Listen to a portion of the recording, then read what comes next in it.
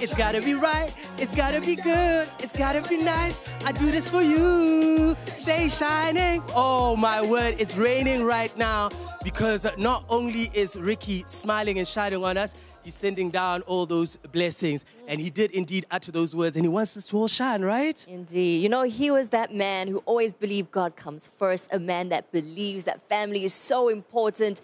He was a man that wasn't shy to be himself, showed everybody love, everybody kindness, day in, day out. And tonight, we are saddened to be paying tribute to the Bozonke, Riky Rick. And we're going to do it in style.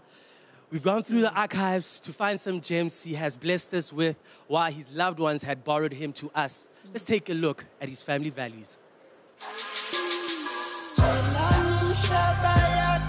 So family values as a concept came about from me trying to make different tracks that describes my personality and describes like sort of a different code of ethics that we work with sometimes, like ethics that we have with our friends, ethics that we have with our family, and you know, basically all the emotions surrounded by that stuff. So family values, it's sort of, it doesn't exactly mean that this is about my family, but it just means that, you know, family values are sort of the code that you choose to live by, and you know, the sort of rules that govern your life. You know, everybody's family, you know, but it's more about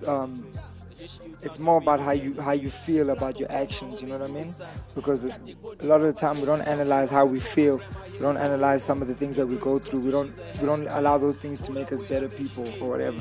So for me, is that I'm taking a lot of experiences that I've been through with friends, with old friends, and with new friends. I'm taking all those experiences and putting it into one, because that's all. It's all family in a sense. It's all extended family.